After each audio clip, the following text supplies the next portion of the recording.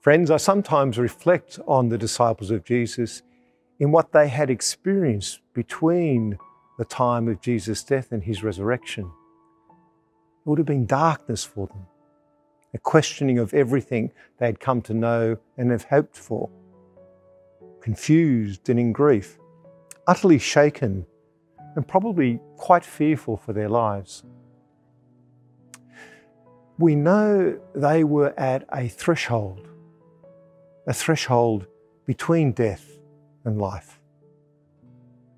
God did not want them to drift into oblivion, lost and forsaken.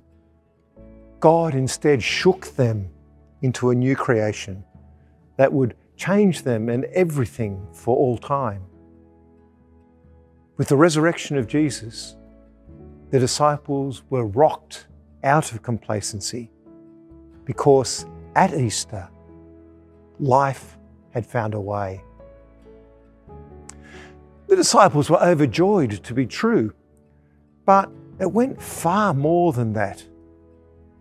Nothing would ever be the same after the dawning light of the resurrection in their lives.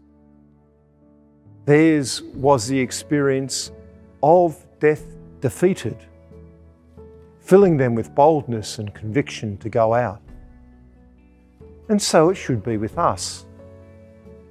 Easter is an invitation to us into the story of Jesus' resurrection, into the story of the disciples, the move from our darkness into a new light.